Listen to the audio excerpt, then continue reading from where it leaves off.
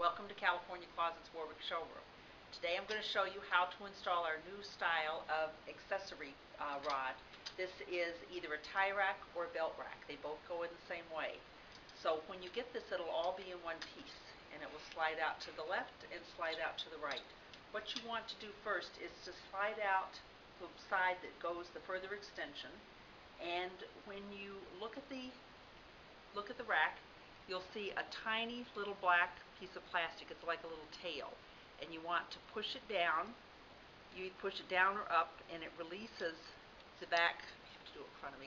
It releases the back plate, and that's what we're going to screw to the to our side panel. So we push this down. Let me show this to you close up so you can see what I'm looking at. Do you see the little black piece? It's like a tail. It goes down or up. When you install this, you always want that pointing towards the wall. So if I'm putting it on this side, it will be pointing towards the wall, back this way. And if I'm putting it on the side I'm putting it on now, I'm going to make it point towards the wall this way. So to put this up, I take the back plate, using again our little Euro screws, the little hex screw, little Phillips screw, and I'm going to put it closest.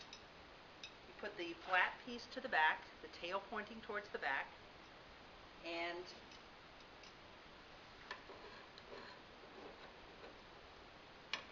screw it into one of the holes, the pre-drilled holes on the vertical partition.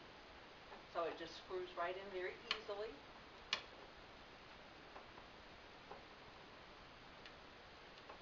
So we do the front, and then the back.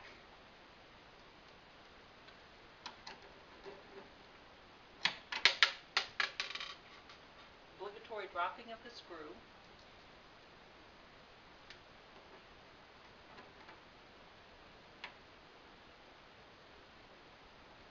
People love our accessory pieces. It really is one of those things that just improves your use of the closet.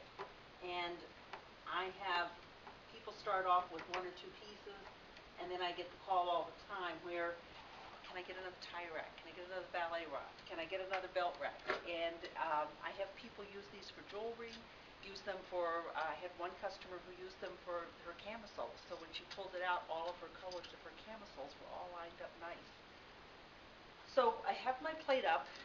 I'm going to take the back and slide it over the plate, and that will mount my tie rack.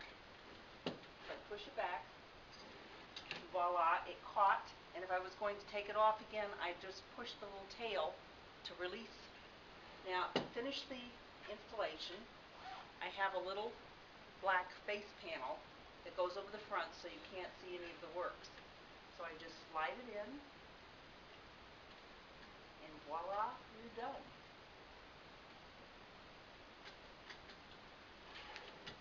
Full extension out, all the way back.